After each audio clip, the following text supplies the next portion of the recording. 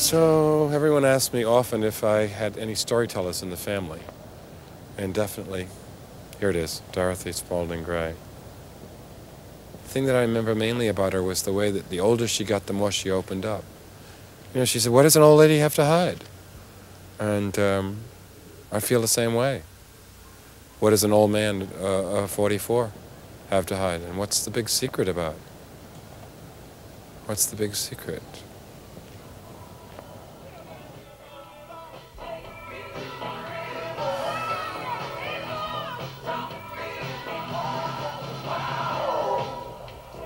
I'm Spalding Gray.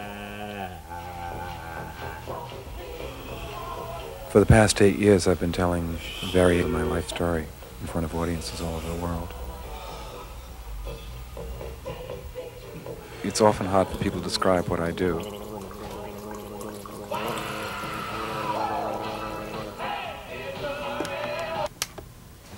Uh-oh. It's one of those, typical New England days that want to make you take a shot of scotch at 9 o'clock in the morning. I've been called anything from a storyteller to a monologist to a performance artist to a sit-down comic. I guess it really depends on how people want to package me or write about me.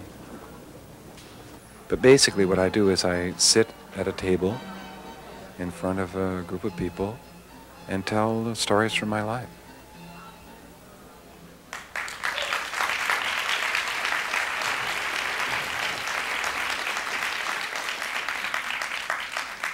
Thank you.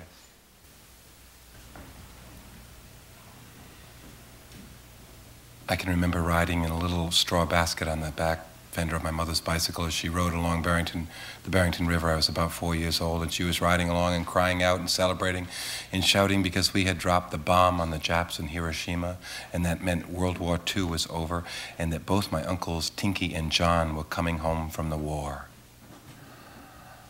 A lot of people died in World War II. I didn't know any. The first death that occurred in our family was my Cocker Spaniel, Jill.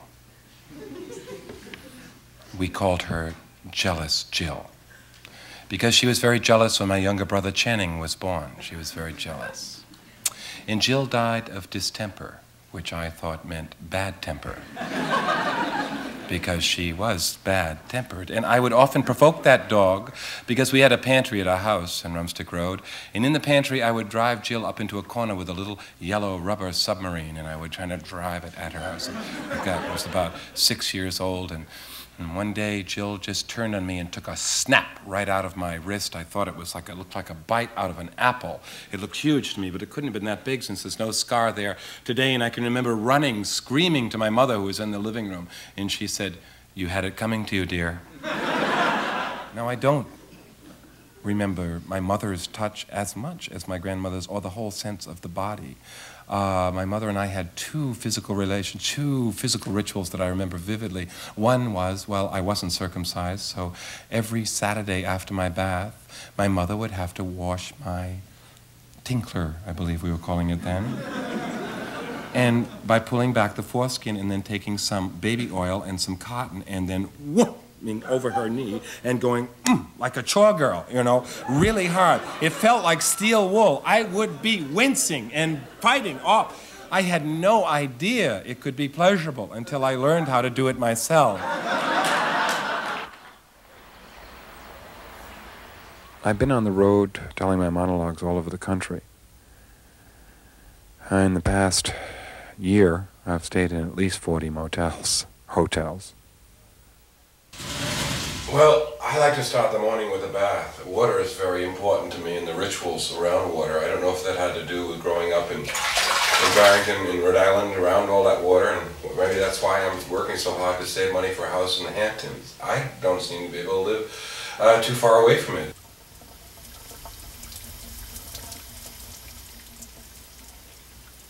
I came upon this method of storytelling through my work in theater. I was working with the Worcester Group in New York City, and we began to use my memories and life experiences as a kind of source material to build our pieces on. In Rumstick Road, which dealt with my mother's suicide, I remember just coming forward and speaking directly in a direct address way to the audience about my experiences of growing up in Barrington, Rhode Island. And something clicked about that form of direct presentation, and I've been working with that method ever since. I think that some people are born people, and they grow up as people, and then they decide to become professionals because they have to make a living, right? And they become a dentist, a doctor, a lawyer, whatever it is they study for, and then they go through life as that, and then they die, and then that's that. But even some people study acting. They become actors through studying acting. Other people are born actors. It's an ontological condition. There's no way out. They are simply acting out all the time, And I think I was in that state. For instance, when I was 12 years old, and some fireworks would go off, just a whole package of ladyfingers outside. And I'd take the cue and rush to the window and go, Mom, come quick. Russ Russell, our neighbor, is up on his roof shooting his children. And that was before that happened so often, in the old days. It wasn't a common occurrence. And my mother would buy right into it. She'd rush over going, what? Oh, no. Oh, Spuddy, dear, no. Why? Why do you want to do this kind of thing, And she was always telling me to try to think about the starving Koreans and try to understand. Anyway, I was failing everything, and I got sent away to school, to Freiburg Academy, and I thought I would try out for the junior play. And I was, not only was I dyslexic, but I was so nervous I couldn't hold a book. I was, So I didn't get the role. So my senior year, they did the Curious Savages, the class play, and I said, by God, I'm going to try out the way I read, and I'm going to hold the book down so it won't move. And I just read it the only way I could read. Cheese, eggs, milk, meat, haha. I drink about 4 pints of milk a day. Channel Island milk, haha. And eat about a pound of steak. And I got the role because it took place in an insane asylum. They thought I was perfect for the role of the man who thinks he's Hannibal. He's deluded, he has delusions of grandeur, and he thinks not only is he Hannibal, that he can play the violin, and of course at the end of the play everyone's fantasy comes true, and they put on violin music, and I'm soaring away. Now opening night, and of course we only played 2 nights at Freiburg Academy, but opening night there was a carpet down there, with squares on it. It wasn't at rehearsal. And I remember I had to do a downstage left cross, and I improvised a hopscotch in character on the squares. And the entire audience laughed. Like that, only everyone, complete. And I was hooked. It went through me like a thump, like a whoo, like a you know what. And I didn't want to do anything else. That I knew. There was nothing else I wanted to do before that, so this was a novelty, And I went to my guidance counselor and I said, I've decided not to go to college. After all, I found finally what I like doing. I want to go to New York City and go to an actor's studio. I want to become an actor. He said, what do you know about acting? You've been in 1 play. You've got to go to a liberal arts college.